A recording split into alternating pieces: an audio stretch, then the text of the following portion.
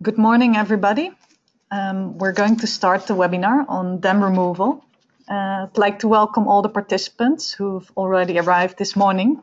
I see there are a few of you who were following our previous talks as well. But for the ones who are new here, my name is Eve Silver, and I work for Wetlands International, European Association. And together with the Italian Center for River Restoration, we are hosting a series of talks on river restoration and different topics. The way it works is our presenter will give a talk for about an hour, and afterwards we will have time for questions and answers. Please type your question later on in the chat box on the right of your screen, and then I will read them to the presenter who will answer the questions. We will close this session an hour and a half from now, for now, I'd like to give the floor to Bruno Bos of the Italian Center of River Restoration, who will give an introduction as well. Thank you, F, and good morning to all the participants. I am Bruno Bos, and I'm part of the Italian Center for River Restoration, a no-profit association dealing and promoting river restoration in Italy and, of course, in Europe, starting from 1999. CIRF is also part of Wetlands International European Association, and we are very pleased to co-organize this series of seminars dealing with river restoration. Today, we have this first e-seminar concerning dam removal step by step, part 1, and I'm pleased to introduce the speaker, which is Pau Fernandez Garrido on behalf of World Fish Migration Foundation and Dam Removal Europe. Pau, I hope you will better than me, you could explain better than me the aims and the actions of this organization to promote river connectivity. Pau is a forestry engineer, and she worked and studied in Spain, but also she spent a part of his career in Massachusetts in USA, working on fishway evaluations, on planning and designing fishway and also dam removal. Now she's very active in this World Fish Migration Foundation, and I think is the perfect speaker to talk about dam removal also in practice. She will give us some good example of best practices, and also some very practical information concerning, for example, permitting processes, costs, how to cover this cost, for example, from relevant grants. And also, I think she will talk about database concerning dam removals in Europe. I see that all the examples are from USA, Spain, United Kingdom, Sweden, and France. Not Italy, but I know in Italy we have very few examples at the moment of dam removal. So we are very interested in your talk and to see examples from other countries. So the floor is for you, and thanks again from CIRF and Wetland to be with us today. Thank you, Bruno. I hope you can hear me well with no echo and high enough. Okay, so first, before I start talking about dam removal in other countries and our project Dam Removal Europe, I would like to introduce my foundation, the foundation I work for, World Fish Migration Foundation, and the projects we work in. We work in projects all related with river connectivity, river restoration. One of our main projects is World Fish Migration Day. World Fish Migration Day is celebrated every 2 years, and next year will be World Fish Migration Day. 2 years ago, you can read all about what we did in 2016. So if you go to our website and you go to downloads, you can download the report. You will see that in the last World Fish Migration Day, there were celebrated 450 events in 63 different countries, and many kinds of organizations participated, from NGOs, angling associations, environmental administrations, research institutes, schools, universities.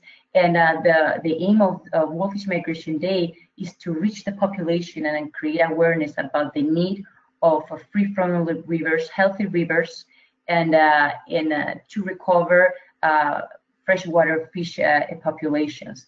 So hopefully you guys can also join World Fish Migration Day 2018. Another of the projects we collaborate in is Amber. I know it was already very well explained in another e-course the other day from Wetlands International. But there are many goals for this Horizon 2020 project, but I would like to highlight that one of the most interesting part of this project is that we are creating the first atlas with all existing inventories. We are collecting all existing inventories in Europe. Europe as continental, so more than 30 countries, not only European Union countries. And we want to create an open access atlas to show all the obstacles in rivers. But of course, we won't do inventories in the field because it would take years. We are collecting everything that is existing now, and hopefully this will be ready in a couple of years. And another of our projects, it's what we are talking today about, it's Dam Removal Europe. Dam Removal Europe, it's a project we started last year in 2016. And why we started Dam Removal Europe? Well, we found out that there is much more being done in Europe than we ever thought. We always hear all the achievements from the United States. They have removed many obstacles, and we have a lot of information from them. But what is going on in Europe? I mean, for me, a few years ago, it was very difficult to find.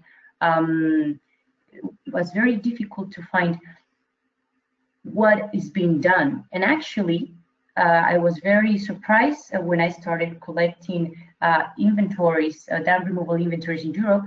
We found out that we have removed more obstacles than in USA, and we will see this later in the talk. So that's one thing that we found. There's many things being already done in Europe, and we need to show this information. We need to share all this knowledge and experience, and we need to be seen, because that's another thing. The population, this citizenship, when you talk about dam removal, it's like a taboo. It's like people freaks out. It's like a bad thing. So that's another thing that we need to make people understand that this is necessary, and many times is the best option for restoring rivers. And we saw that in most of the countries, when they are dealing with the dam removal, the most complicated part sometimes is not the technical engineering part, it's the social part. There are many people against it. And for example, I like to share these pictures with you. They are not from Europe, they are from USA.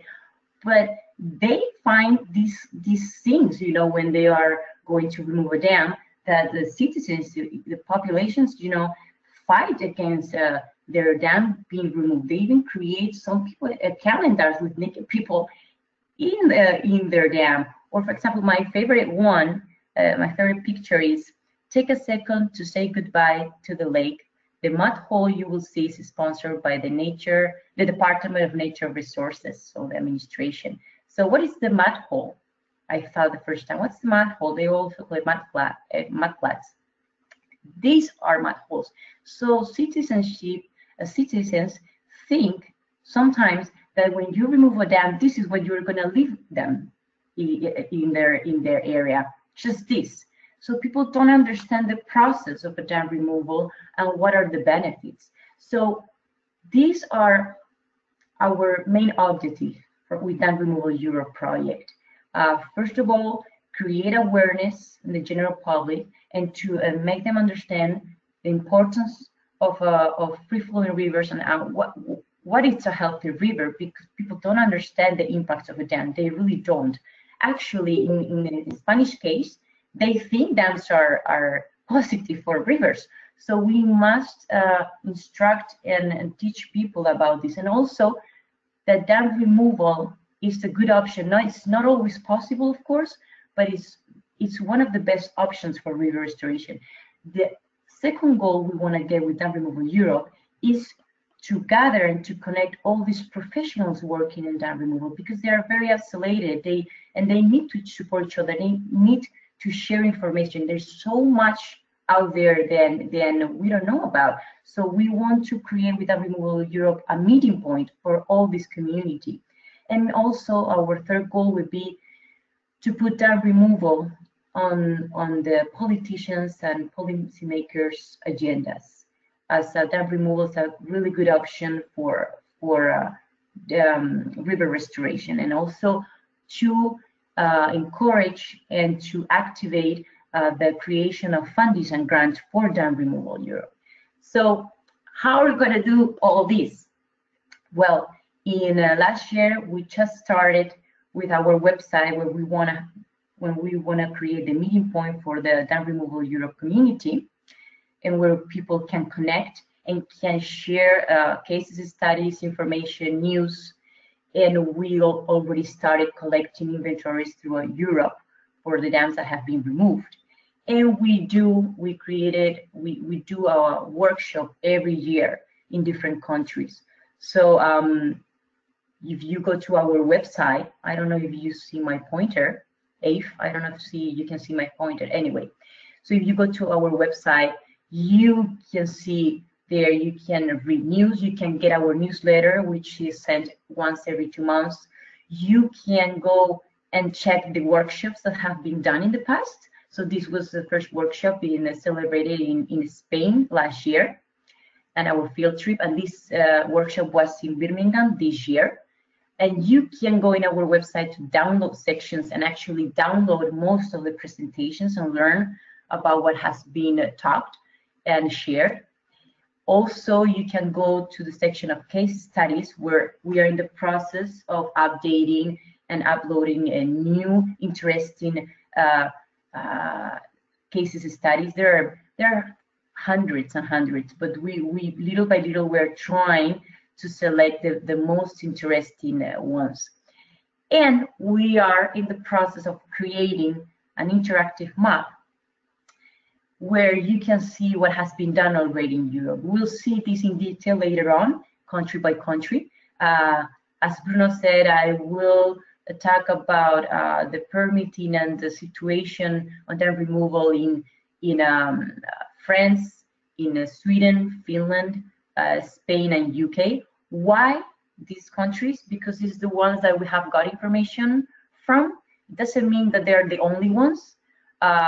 We've learned that, for example, Denmark has removed many dams, but all their inventories are spread around in municipalities. So we would need to contact each municipality to get this information. So it's pretty complicated, and maybe with time we can do that. Italy, we learned a couple of months ago that you have also removed a few dams, but we need to get this information from our colleagues and from interested people little by little. But we will focus on these 5 countries which they have removed the largest amount of dams, and we will see why they are doing this. So you can actually see, you can actually go to the website and already check all this database. We are in the process now, actually, for France to get permission to upload their database, and we will talk about later in France and about their database. So, and what are we, and how are we going to continue, and what are we going to do on Dam Removal Europe in the future? We are going to keep improving the website and facilitated information. We want to actually also post references and works being done. We want to complete the atlas with dam removes, and also possible dams to be removed in the future. We will continue with workshops every year. Next year will be in Sweden, and we want to develop a dam removal guide. Hopefully it will be for free. You will be able to download it for free. And we want to share good case studies, good practices about dam removal. When can you do a dam removal? The steps you need to take by not only permits, also technically, to guide a little bit a person that would like to do a dam removal. We would also like to create a documentary, Dam Removal Europe film, so people, citizens, start seeing dam removal as a normal thing and they don't freak out, which this is something that sadly we see in many countries. And finally, we would like to keep searching for finance for the project, and also to collaborate in at least 9 dam removals during these next 3 years. So, which are the drivers for dam removal? We know that the main reasons are economical reasons, safety, legislation, and environmental reasons. You all know this, but the main reasons in a country, it varies depending on the country, and this is what we are going to see now. So I would like to start with the United States. Why? Because I think it's a really, really good model, how they manage removing their dams, how they get their money from it. I think it's really interesting. So let's start with the United States. United States has over 87,000 dams inventoried, and really well classified. And why did they start removing dams 30 years ago? Why? Well, in the 70s, you will see in this graphic, in the 70s, there were several dam failures which killed many people, and did a lot of material damage and home damage and destroy. So what the government decided, this led to the creation of what they call national dam safety programs. This was created in 1979 and is administered by the Federal Emergency Management Agency, which they call FEMA in short. And what's the objective of the national dam safety programs? Well, they want to avoid dam failures. They try to have control on the safety of their dams. So I believe that after the creation of these programs, the dam safety programs, each state started to create an office, dam safety offices, which they deal with all these programs. And later on, they created a non-profit organization, which is called Association of State Dam Safety Officials, which this organization helps to connect and with all the dam removal. From all the dam community, all the dam safety community. So they really have a really good organization in dam safety, dam management, and dam removal too. And what do these dam safety programs do? They make the owner go through an inspections every year, every 2 years, every 5 years, depending on the classification of your dam. So if you own a dam, you must go through an inspection, and now you have to pay for those inspections, but before it was dam safety who supply you a technician who will go to your dam and do the inspection for you, but now you have to pay for it. These can cost you from $5,000 to $50,000 each inspection. And after inspections, many times you have to repair your dam. So this costs you way much more money. So at the end, you have to if your dam doesn't give you any benefit, it's going to cost you a lot of money because you need to maintain it. So at the end, usually owners choose to remove their dams if they don't have any economical benefit, because but even that it's cheaper in general, in most cases it's cheaper to remove a dam than maintain it. To remove a dam is not cheap. It's cheaper than maintaining it, and in the long term, but it's definitely not cheap. You have 3 different phases on the dam removal. You have the feasibility phase, the design and permitting phase, and the construction phase. Usually the construction phase, it's up to 80% of the cost of the total project, sometimes, most of the times. But in some cases, we'll see now that the permitting is so complicated that sometimes the permitting phase can be even much more expensive than the construction phase. So who owns a river in the US? This was very shocking for me at first, because coming from Spain, all rivers are public. So so when I learned that you can have many possibilities in United States, you can, all the rivers are private owned, and you can have one owner for the whole river and banks, but you can have, as you can see, the second choice, you can have 2 owners, one for the left bank and the riverbed, and another owner for the right bank. And then you can have a third option, which you can have different owners for each bank, and then one different owner for the riverbed. And then you can have a fourth option, which is the river can be divided in 2, and you can have 2 owners. So in that case, the dam would be owned many times by the 2 river owners.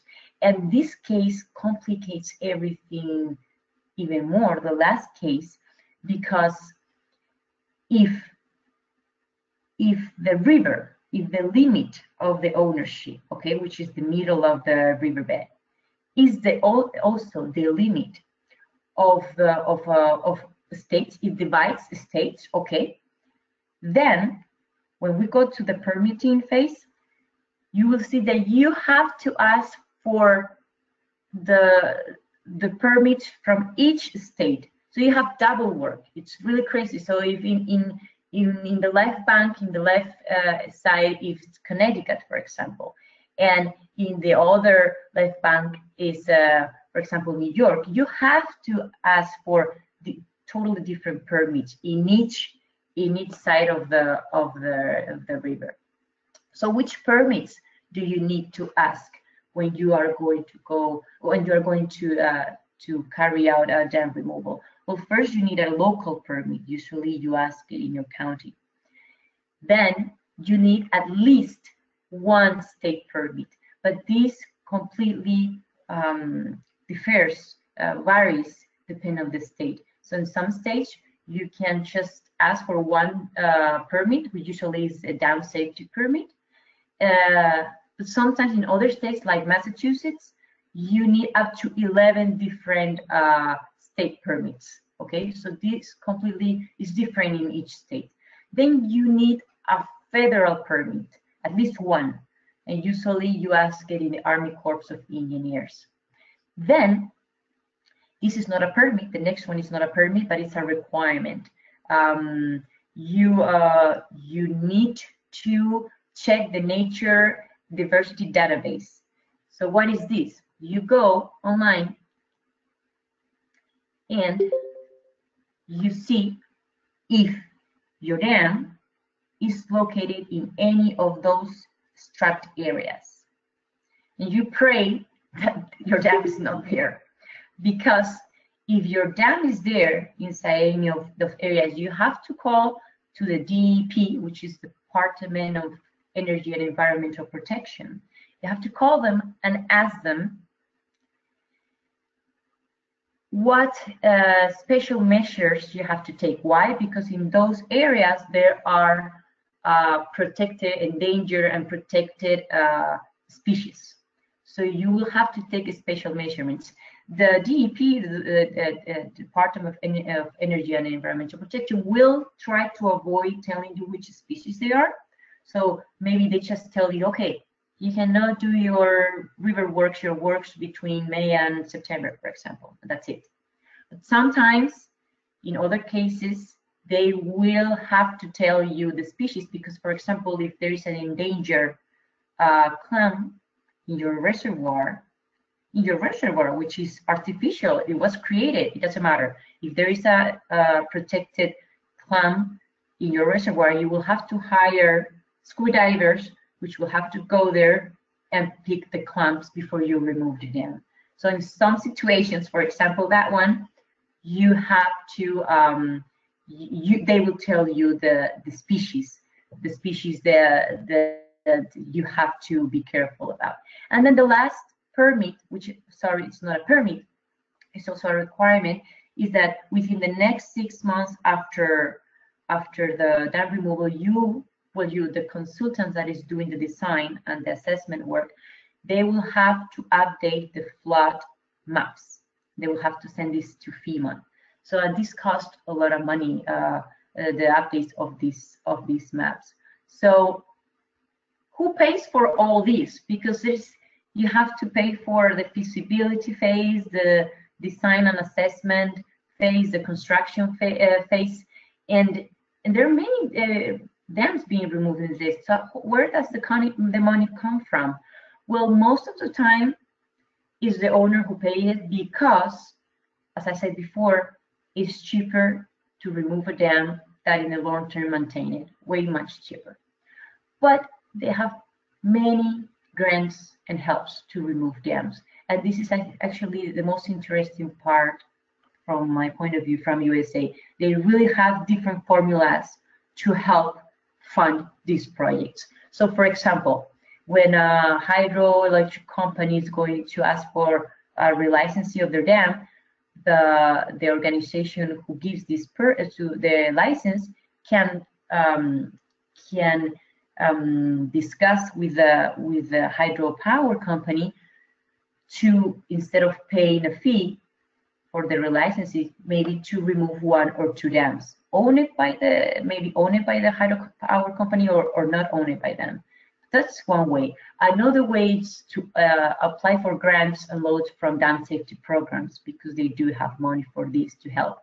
Another money can come, another economic helps can come from the holding backs of fines from environmental violations. So, for example, in Spain, if you are fined because you committed a crime against environment, that money goes to what I call the common box, and it ends up being spent for anything, water bottles of a meeting and for politicians, okay, anything. But in the United States, this money usually goes to holding backs where later on they will be spent to restore environmental damage.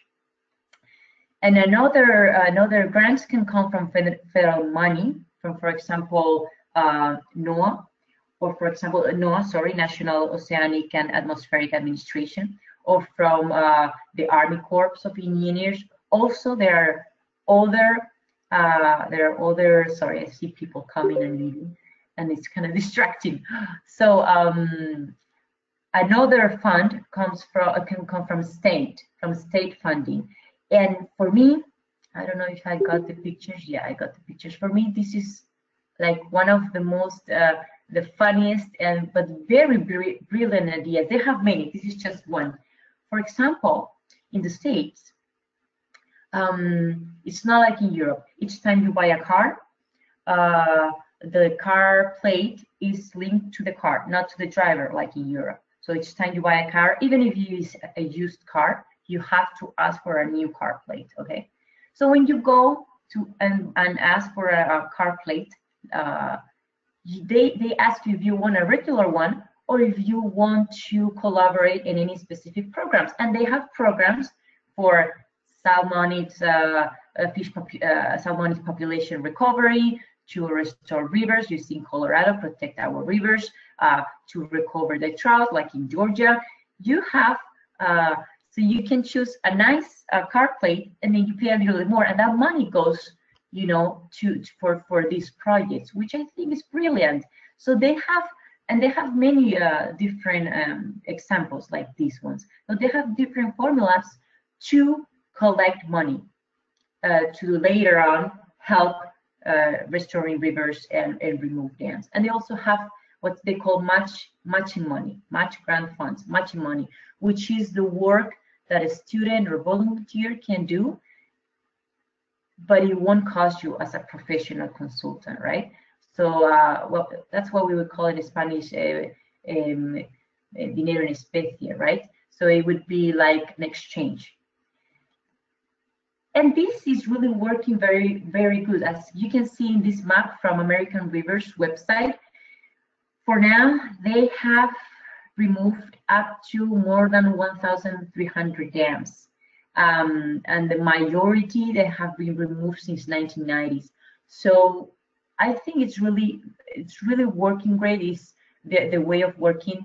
And I think we can learn some ways they have to collect money and to deal with these processes. I think it's very, very interesting. So, and in Europe, how this works in Europe? Okay, so we will start with France. Why France? Because they are the European country which has demolished the highest number of dams, and they are the country, one of the countries with the highest number of obstacles too. They have more than 95,000 man-made obstacles, which from those 95,000, 70,000 are weirs and dams. And they have an amazing inventory, very, very well. Very well done, and they update it every year. They have done an amazing job. And who owns? Oops, sorry. This is my fault. Who owns the rivers in France? For my surprise, I thought it was like in Spain, they were public rivers, but no, they're private too. They're private, and most of the time there's only one owner, but you have the other option that you can have two owners. Up to the middle of the riverbed, you can have two owners.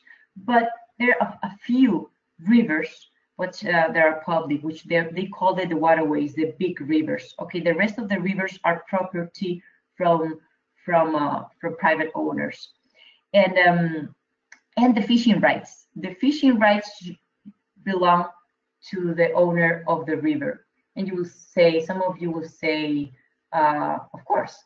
Well, that's what I thought, but no. We will see in UK, for example, they're separated, so you can own a river.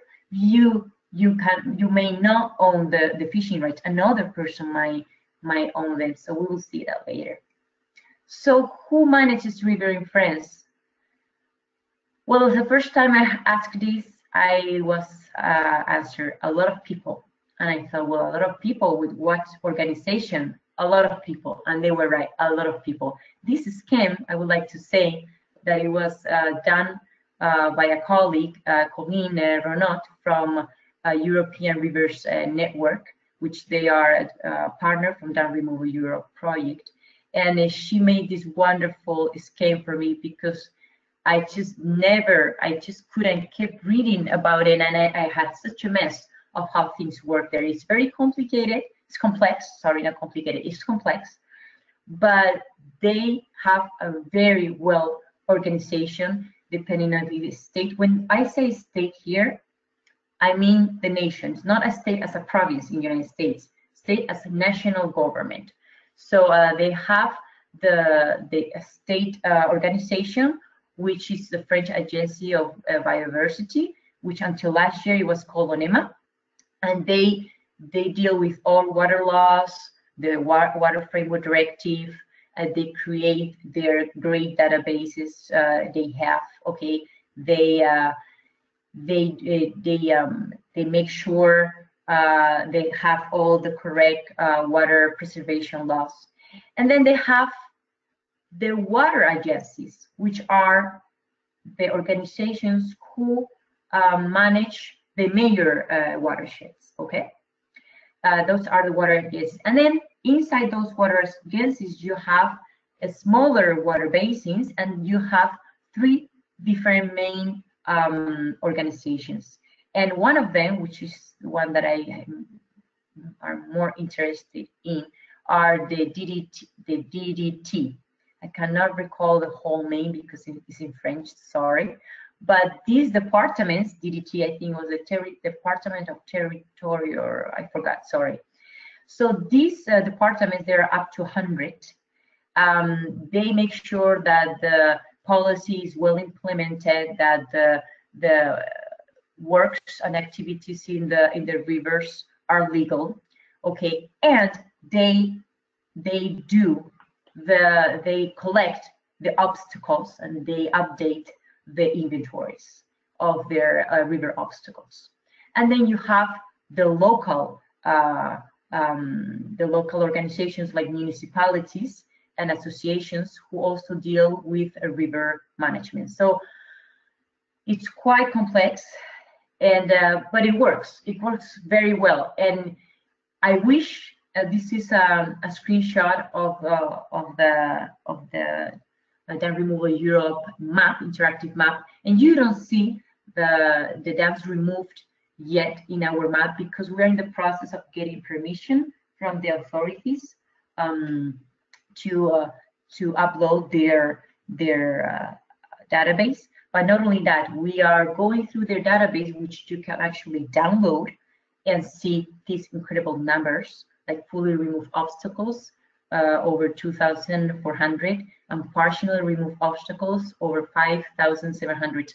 But this is what we need to check, because what kind of obstacles are they? Are they small weirs and dams? Are they also bridges and culverts? This is something we have to find out. And also, I believe that in those numbers, they're also included obstacles that have been naturally removed. This means after storm. So before we upload the database, we need to clean up and organize well the data, and of course get the permission from the authority. But definitely, I think France is a great example for European countries. And before I forget, they have grants, they have economic help to remove their dams. They don't have a specific grant for dam removal, but they have a lot of environmental grants, and they can pay up to 60, even up to 80% of their dam removal, which is amazing. And then I would like to talk about, just very briefly, the cost. Nobody has told me, of course, from any country, how much a dam removal costs, because they always tell me it varies so much. It depends on all the field work you have, how complex and how big is the dam, how complex are the environmental assessment or the permits. In some countries, the permits have a cost. But in France, I've been told that the weirs removed in France, the cheapest examples, you can find them around 5,000 euros, from 5,000 euros, small dams, up to the most expensive dam removal, which will take place next year, and is the picture you see in the screen. A couple of weeks ago, it was confirmed that the 2 biggest dams in Europe will be removed in France. I'm not sure how they pronounce it, but it's the Venise and the La Roche dams. They are at 35 and 50 meters, both in the Selum River. And I would like to congratulate all the people in France who have managed and achieved these dam removals. I think it's going to be amazing. They have been, I have to point out that they have been studying the pre-removal. They have been studying they have been doing research studies before the removal during 5 years, I think, but until 2 weeks ago, it wasn't really confirmed that the removals were going to take place, but they will next year. And then after the removal, they will be studying like 5 or 8 years. Also, they will be doing research studies. So I think it will be very interesting after all these years to see all their findings. So this is for France. The next country in Europe which has demolished more weirs and dams is Sweden. Sweden, they have more than 10,000 dams recorded. They have different inventories and in 3 different organizations, as you can see there. In these inventories, they don't have exactly the same number, but you know, so some inventories are missing some of the dams. So if you want to get the full overview of their obstacles, it's interesting to check the 3 databases. And who owns the rivers in Sweden? All of them are privately owned. And the main reason in Sweden to restore rivers and to demolish dams are all because environmental reasons, all because of water framework directives. The same as France. Sorry, forgot to point that out. In France, the same thing. That's the main reason, to reach a good ecological status for the water framework directive and to restore the rivers. The legislation that is stimulating this in Sweden is their national environmental law, which is called the Swedish Environmental Code, and again the Water Framework Directive. Who manages the rivers in Sweden? Because they're privately owned. Well, the owner is the responsible to manage his or her reach or stretch of the river. But if you want to do any activity that might impact the interest of a private or common owner, then you must ask for permission to the environmental court. Sorry. And when you want to do actually a dam removal, first you have to ask for authorization to the Swedish County Administrative Board. I believe there are 21 Swedish county administrative boards, and if your dam removal is too complex or they believe you require more permissions, you need to ask to the environmental court for these permissions. And all these permissions have a cost.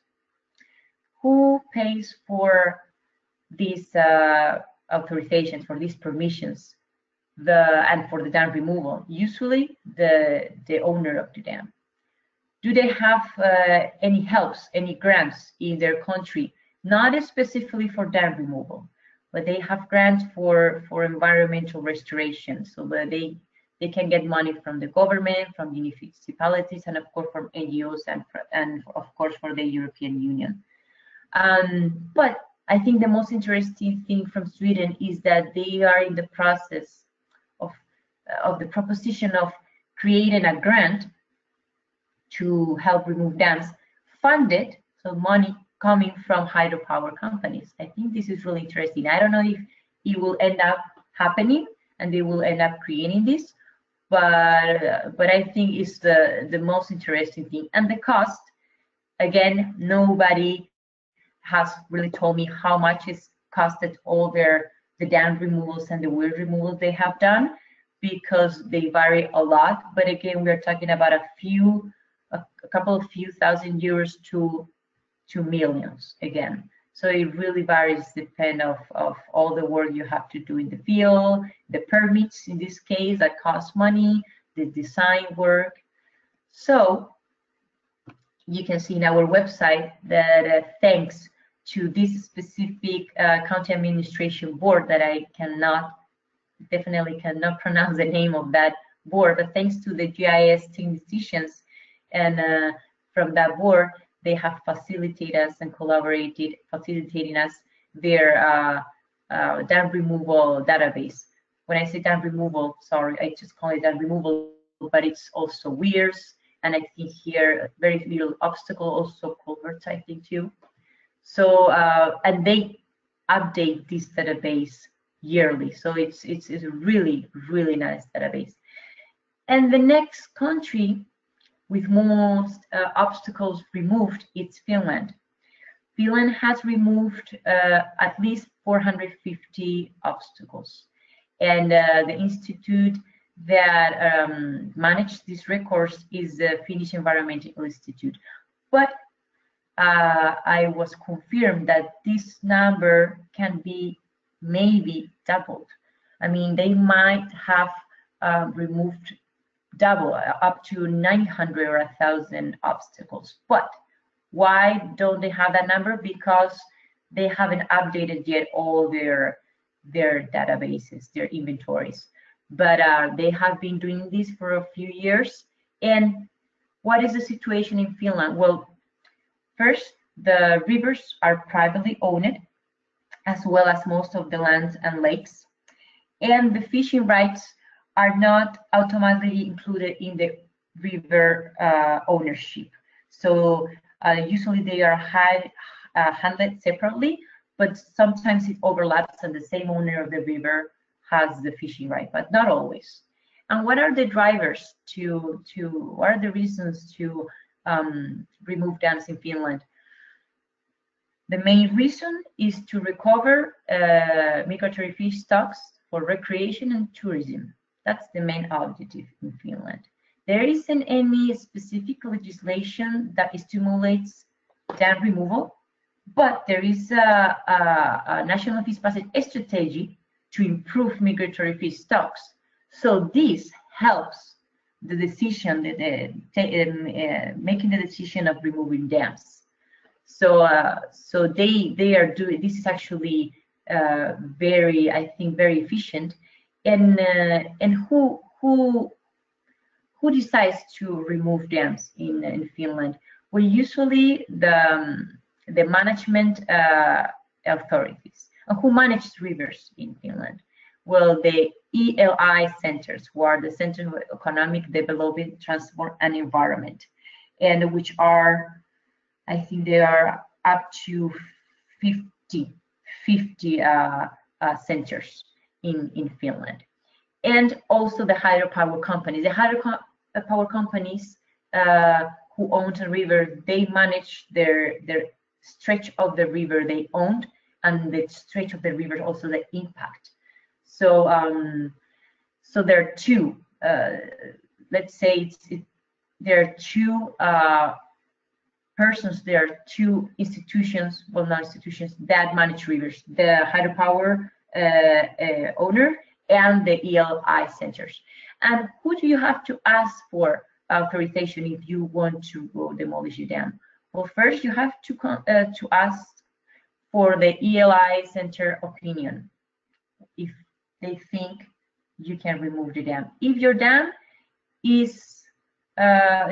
project is simple, and they decide that you don't need more permissions, you don't have to ask for more permissions, and you can go for it and do your assessment work, but you don't need any specific permission. But if the ELI center decides you need permits, then it costs you money, and you have to go to the AVI centers, which there are 6 in Finland. There are state regional administrative agencies. There are 6, even although there are 3 main ones from those 6, and they will tell you which permits you need, what studies you need to do, and these permits, of course, they cost money.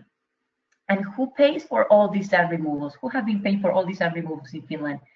Until now, the ELI centers have been paid for these dam removals. So this would be the country, state money, country money.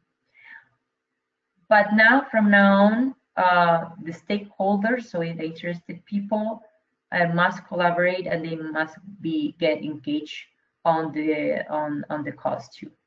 There are no grants or any help in Finland that I have found to remove dams, and the cost can go from the minimum that I have been told is 10,000 euros up to, I think, the most expensive dam removal, which will take place in 2 years in the city of Vantaa, and will cost up to 800,000 euros.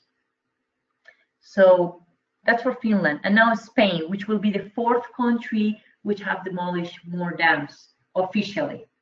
I'll say officially because now later we'll see UK. Officially in the records, it's Spain. So what's the situation in Spain? In Spain, there isn't a national inventory of obstacles with all the obstacles, only the big ones, only the big dams. So in the national dam inventory, you can find up to 1,200 dams. But we have much more than that. We have, if you go authority, a river basin authority by river basin authority.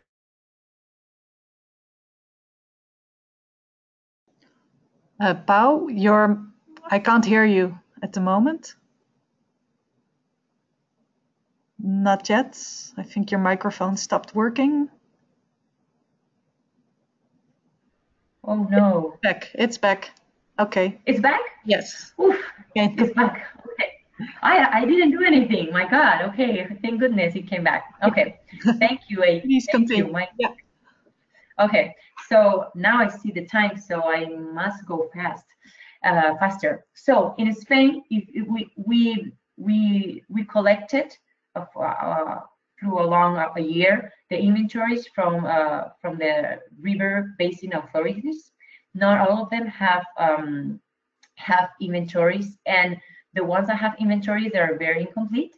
We went up to a total number of 26,000 obstacles, but that's way far from reality. In my estimation, my personal estimation after collecting all these is that at least we have doubled. So at least we have 50,000 obstacles. And who owns these obstacles? Who owns the rivers in Spain? How this works? Well, rivers are public owned. I thought this was more usual, more common, but no, not that. It's not that common. So to have in a whole country public rivers. And what's the main driver for removing dams in Spain? River connectivity to reach good status of the water bodies for the Water Framework Directive. That's the main goal. And do we have any national legislation to stimulate this? Yes, we do. But from my point of view, all this legislation have not really been successful. I mean, I think we have a wonderful legislation, but nobody has followed the law. So I think that you can have the best law ever, but if you don't have somebody that is there, checking and controlling that everything is being done correctly, nobody will do it. And this is, I think, the Spanish case, sadly, because in our law, it says that if you want to use the water, for irrigation, hydropower, whatever, you want to build a dam, that's fine, you build a dam, you use the water for your benefit, but when you're done using the dam, where you're done finishing the river, using the river, you must take that dam out, and the owner must pay this. Well, nobody has done this in Spain. So that's why I say we have really good law, but we haven't done anything until now, thanks to the Water Framework Directive. And who are the responsibles for this? Who are the responsibles to implement the Water Framework Directive? Who are the ones who manage rivers in Spain? They are the river basin authorities. I will go more into deep to this, but I don't have time, so sorry, I will go faster. So to whom you have to ask for authorization if you want to remove your dam? To many organizations, to the river managers, which are the river basin authorities, to the protected area managers if your dam is in a protected area, in a national park, or in a community area of interest, or any of those protection figures. You also have to ask to the flora and fauna managers, which belong to the autonomous region government, and you usually have to ask for a construction permit, which you have to ask to the city hall or the municipality. All these permits are free of cost, but the assessment study that you have to have, they of course cost money, but the actual permissions are free of cost, but it takes a long time. And who pays for all these dam removals? This is what I told you before. The dam owner should be the one who pays for this dam removal, but this has almost never been this way. The majority of the dam removals in Spain have been paid with government money, with River Basin Authority money. We don't have any specific grants to help funding these projects, of course, apart from European Union money that you can get from life projects or whatever. But apart from that, we don't have any economic help. How much these weirs and dam removal cost in Spain? The cheapest weir removals, I've been told, have been 3,000 euros, because you have to see that you don't have authorization and permit cost, right? And only assessment cost or construction cost. So if it's if you have a very simple weir, it can be very cheap. And what has been the most expensive case, it has been this case in Madrid province, in Robledo de Chabela municipality. This was dam demolished in 2014, and until now has been the highest dam removed in Europe. Is 23 meters high, and that has been the most expensive dam removal in Spain, and with a lot of permitting, a lot of studying. And anyway, we could talk for an hour about this dam removal. Sorry about that. So UK. Sorry, I was only able until now to get this map from all obstacles in England and Wales. So you don't see Scottish and Northern Ireland obstacles here. And you can see that they have over 22,000 obstacles man-made in the UK. And they have a really good, UK, in England and Wales. And they have a really good inventory. Very pretty complete, and very well done too. And how does it work here? The permits and everything. Well, it's very long to explain, because it's different in England, Wales, Scotland, and Northern Ireland. So I try to concentrate and summarize everything in this slide, because if not, we will take hours for UK. But it's really interesting. There is one thing very interesting that we will go at the end, and it's the funding. Scotland, I will say it first. Scotland, in case stops me before I finish. Scotland is the only country in Europe that I found they have a specific grant to restore their rivers, and it's called the Water Environmental Fund. With this fund, and this year, in 2017, their budget is decided by the government each year, and this year in 2017 they had up to 4.6 million pounds, if I remember correctly. And with this fund, you can apply for this fund if you want to remove your dam. I think it's really interesting, but you will see later that Scotland has demolished until now, that we know, 9 weirs. They don't have as many weirs as England and Wales, so 9 weirs is a good number. But they have removed more this year, and we're close to get the updates from them. So anyway, let's start.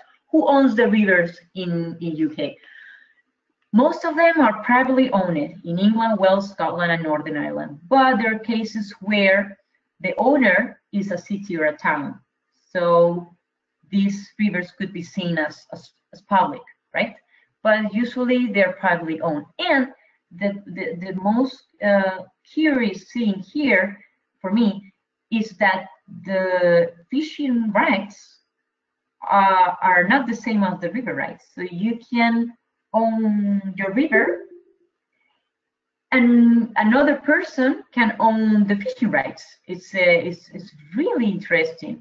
So, and what are the main drivers in England, Wales, and Scotland to Northern Ireland to remove dams? Mostly because of fish passage, because of Water Framework Directive. But in Scotland, it's mainly because of fishing interests, because recreational and angling interest for Scotland. Who manages rivers in these countries? In England, it would be the Environmental Agency. In Wales, the Natural Resources Wales. In Scotland, the Scotland Environmental Protection Agency, and in Northern Ireland, Northern Ireland Environmental Agency. Do they have to ask for permits? Yes, a lot. All of them have to go through different permits. In England, the most important one is called the environmental permit. And inside those permits, one of the authorization you need is the impoundment. One of the licenses you need is the impoundment license. This means that before you remove your dam, you have to advertise. You have to go to the environmental agency and say you will want to remove your dam, and you have to advertise it. You have to advertise it for a period of time, so your neighbors, people upstream and downstream your dam, are aware that this weir is going to be removed in case they want to have any objections, because maybe their water abstractions depend on this weir, so they must find another source of water abstraction. So this would be the most important license, but they have many licenses to ask for, as well as in Wales. The environmental permit in Wales, it's more or less called flood risk activity permit, and they have a lot of authorization also to ask. Then in Scotland, you have to ask for SEPA, for the Scotland Environmental Protection Agency permit, and you have different permits too. And in Northern Ireland, same thing, but you don't have to ask for the permits only for one organization, like in England, Wales, and Scotland. You have to ask to other organizations to ask for this permit. In Scotland, will be first to SEPA, first to the local planning organization.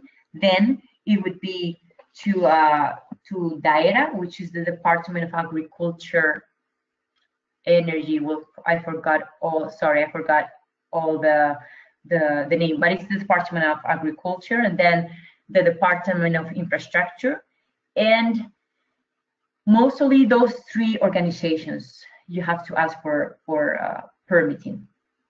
And these permits have costs to all of them. Who pays for dam removals in these countries? Most of the time, it's never the owner. In Scotland, if it's a big company that still exists, like a hydropower company, it will be the hydro company who will pay. But the dams and the weirs that have been removed have been paid thanks to the grants. And in Northern Ireland, there haven't been any weir or dam removed yet in Northern Ireland, but there are plans to remove a few. And in their cases, angling associations or with charity money, they will pay for these removals. And for the funding, in England, Wales, and Northern Ireland, there are environmental grants that come from the government, that comes from charities, but there's only one from Scotland who has a specific grant for river restoration. And the cost varies a lot. In England, the majority of the weirs removed have cost less than £10,000. The majority.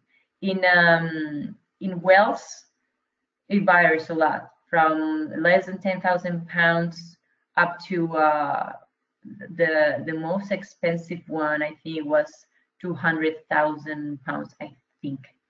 And in Scotland, the 9 weirs that have been removed, all of them have cost more than £50,000. And in Northern Ireland, they haven't removed any yet. Hopefully, they've removed more. And if you go to our website, you can see that England and Wales have removed, in their records, they have removed more than 129 obstacles. But the truth of they have been told that this number is much bigger. But not everybody updates these records. So they think they can double this number. The real number is double. And in Scotland, as I said before, 9 obstacles. So thank you so much. I think I missed some information maybe, but as 1 hour talking, it's just, for me, it was a lot. It was the first time I talked so much, I think. Well, thank you so much. And if you have any doubt that today I might not know, please, when Wetlands International uploads this presentation in YouTube, if anybody's interested in any specific thing, please ask in YouTube.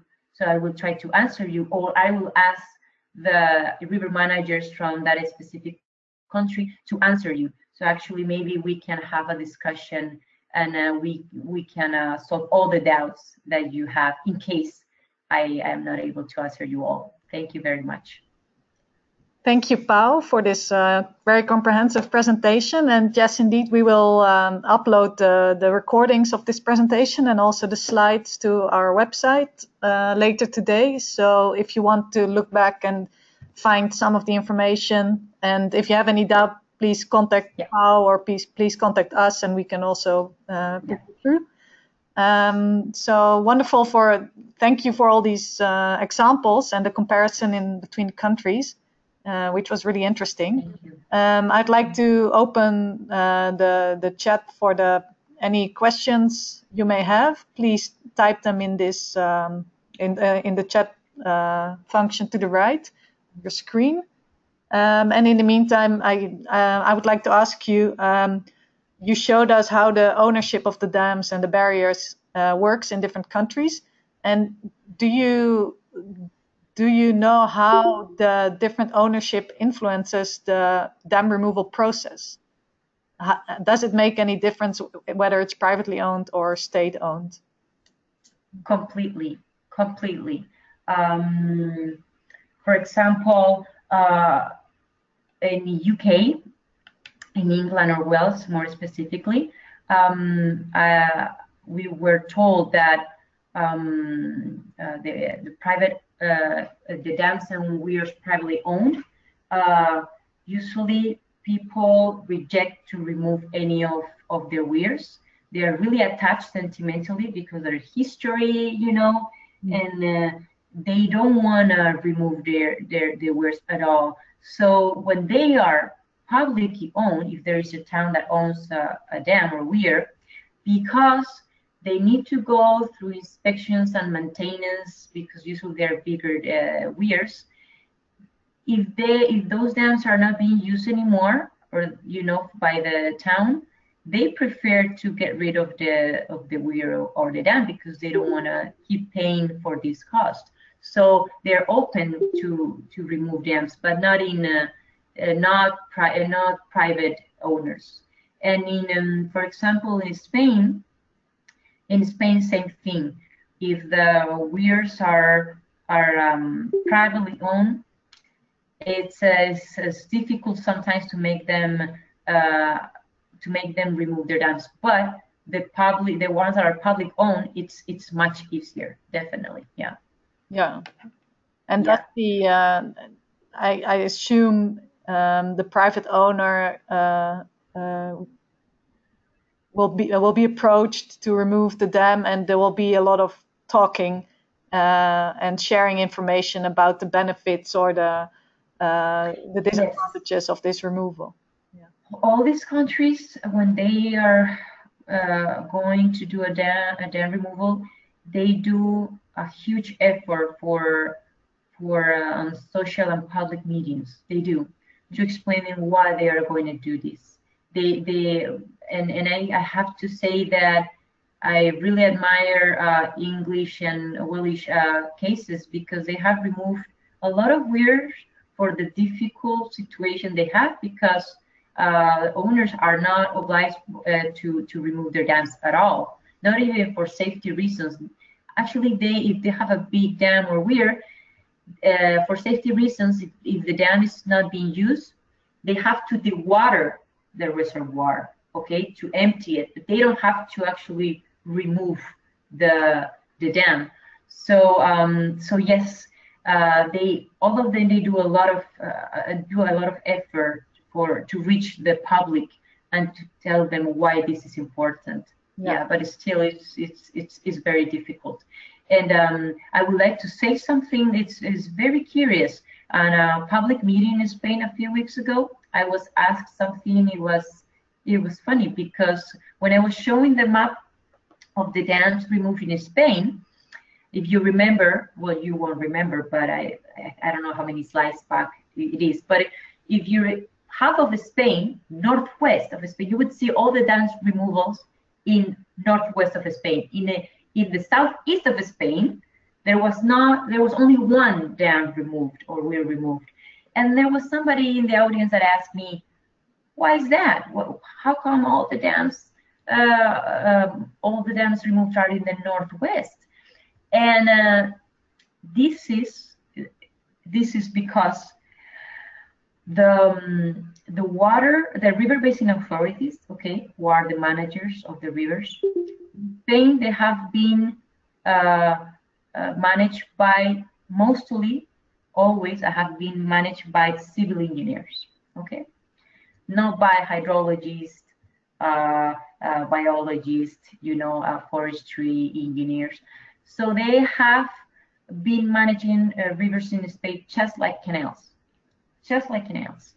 So that's why in many parts of Spain you don't have rivers anymore, you have canals. Yeah. And so that type of thinking is changing very little by little. And now the new generation, it's now understanding that we must manage our rivers in a different way, not like canals. So if you see the map, you see the old-minded managers, that are not really into dam removals. You can really see in the map where are those river basin authority and where are those watersheds placed. Yeah. So it's really interesting. It's also a social mind thing. We will need generations, I think, to completely understand how positive this is. Yeah. Thank you. We have a question from Carolina, who's asking, what are the main constraints of dam removal? What prevents more of them being removed in the UK? What are the main constraints? You mean the main problems to remove dams in UK? Well, why are there? Yes. What I've been told is that the most difficult part to remove a dam in the UK is society.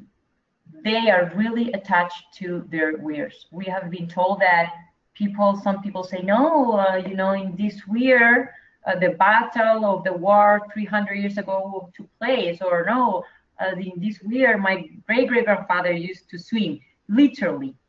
So for them, weirs are wonderful. They are wonderful, and they are really attached, and it's low-minded for them to remove a weir. So it's crazy talk. So for river managers, this is the most difficult part, not the engineer or the technical part at all, not at all. It's the social part. Yeah. Nareth is saying, since the webinar yesterday, I'm feeling confused. And yesterday we had a webinar by Gustavo Gonzalez from the Iberian Center for River Restoration, who talked about the ecological and social restrictions of dam removal. So what actually the shadow side of dam removal.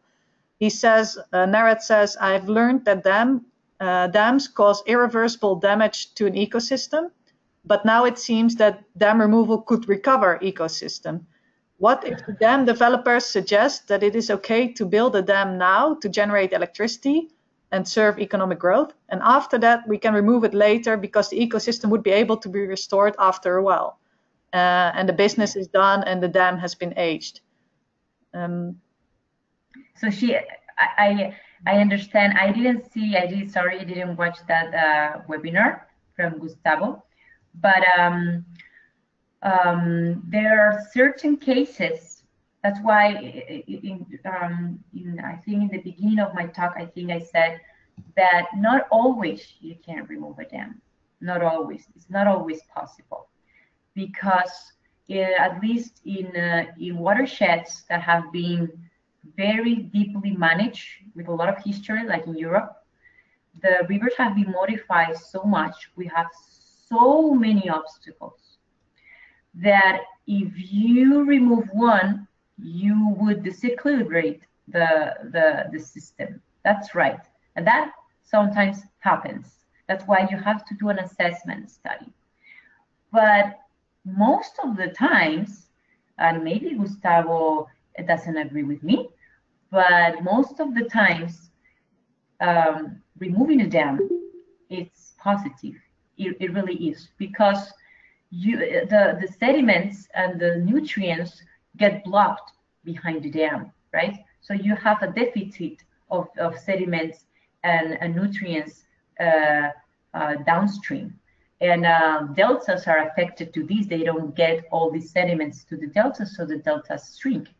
And of course, for a fish passage, it's a big problem, and for water quality, and for many environmental reasons. But definitely, if you do a correct assessment study, and you see that you won't have problems of scour and incision upstream, because sometimes that happens when you take out a dam. If you don't do a correct assessment study, you can have erosion problems upstream, head cutting, okay? And maybe if you have structures, construction upstream, they can even collapse. So it's true, you have to be careful. But yes, usually, most of the times, dam removal is very positive. It's true that depending on your dam and the quantity of sediments you have to do a different planification. For example, if in the LOA, I don't know if you have heard about the LOA dam removal in Washington State, the biggest dam removals in the United States. They thought in the first time to remove those dams in different phases, because the quantity of sediment was humongous.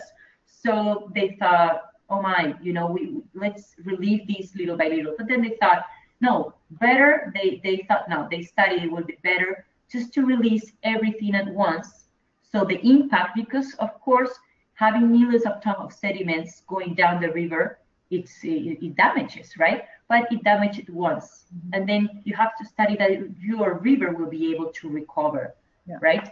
So it really depends on the cases. Each dam removal, it's a different world. This is also what Gustavo tried to highlight yesterday, that it's a case-by-case approach. And his focus was mainly on the impact of invasive alien species, which are benefited by dam removal. So this was a specific focus also of his presentation. But of course, in each case, you need to analyze the advantages and disadvantages, whether or not to remove the dam. So yeah, that's true. And we have a question from Ivan who asks, does the foundation plan to expand activities to other countries? And I think he refers to the Dam Removal Europe project or initiative. You showed us examples of these countries, and Okay, if he means that if Dam Removal Europe is going to expand to other countries outside Europe, because this is for Europe, right? We are focusing on Europe as a continent, not only European Union, okay, as a continent. But worldwide, if he means worldwide, not Dam Removal Europe project.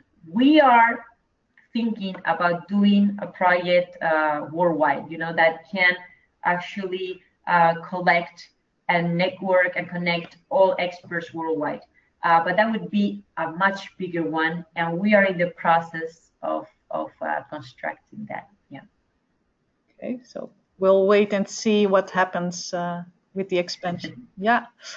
Joao is asking, it is daunting to realize the lack of knowledge on the existing river obstacles across Europe.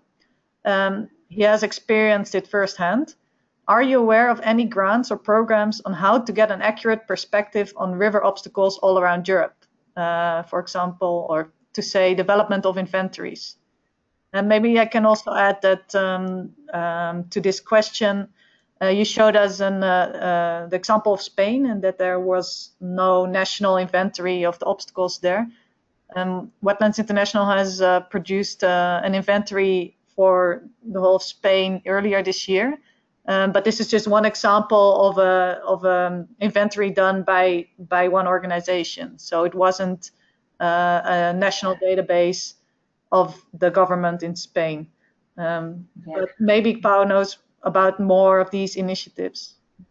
Well, in Spain, sorry, I would like just to say a comment. We do have a national database, but what I said is that it's only with big dams. Yeah. Okay, so I don't consider this really a river obstacle national database because you only have big dams higher than 20 meters or 50 meters high, right?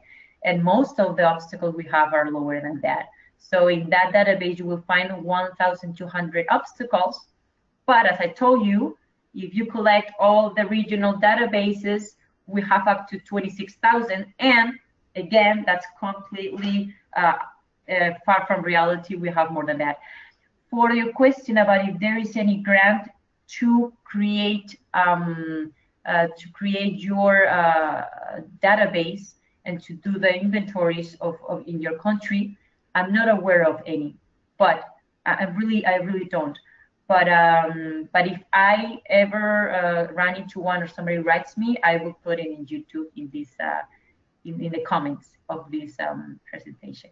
Yes, so also an invitation to participants to share any information they have on this. Yes, yeah. Yes. Also definitely. afterwards it's welcome.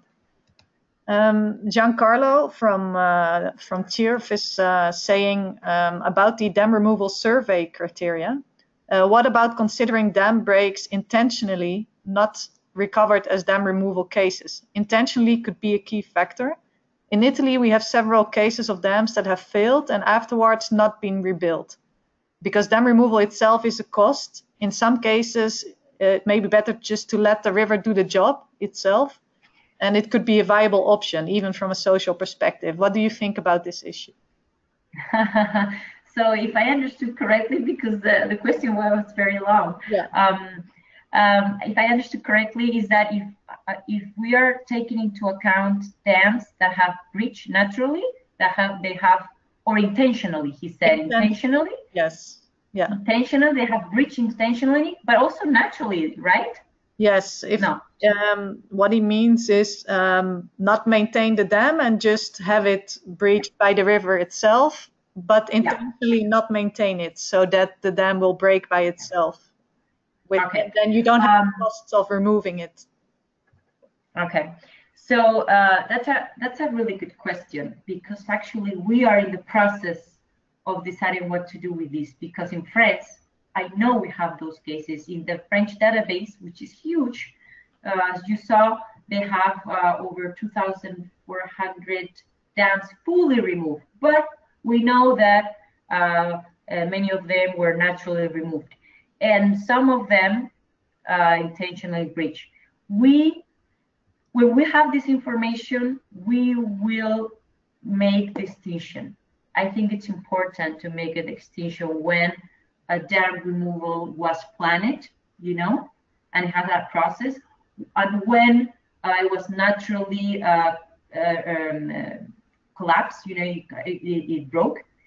And if it was intentionally breached, I can tell you that the example I gave you for Spain, the last example, which I told you, this is the most expensive dam removed in Spain and is the highest in Europe for now in Madrid province. That dam was not planned to be removed, but somebody intentionally one night broke the gates, and then suddenly they had an emergency situation because that dam was full with contaminated sediment. So they had to do the dam removal planning super fast, and they had to start the work very fast. That was the cost, but they couldn't leave it just like that. Okay, at least in Spain, maybe if we're talking about a small weir, maybe you can do it. I don't think it's safe to do that, but maybe you can do it. In some cases, like the one that I told you in Madrid province, they had to act and to do something, right? And they had to remove it in a plan and control way, and to get those sediments out of the reservoir before they kept going downstream. So in that case, it ended up being a planned dam removal. So in the inventory, it's a normal dam removal, intentionally removed, even though it started being intentionally breached. Okay, but if we, to answer your question, if we ever get those distinctions, those differences, we will point that out. But for now, we are in the process to see what we do. Yeah. So it could be a matter of safety, and it might be a way to do it, but it has to be a safe option, of course. Definitely, definitely. I mean, you cannot just, hey, somebody intentionally breached these and then you leave it there. Yeah. That's usually you shouldn't do that. Yeah. Okay, many thanks. I have no other questions that came in. Okay. I would like to thank you, Pau, for this wonderful presentation and your very clear answers. And thank you to the participants for their questions and for being here today. I'd like to remind everyone that this afternoon at 4 p.m. Central European Time, we will have a second talk about dam removal, the technical side of it, with Laura Wildman from the Princeton Hydro. So please join us this afternoon as well. And please find this presentation online later today. So thank you again, and hope to see you all back today. Bye. Thank you. Bye-bye.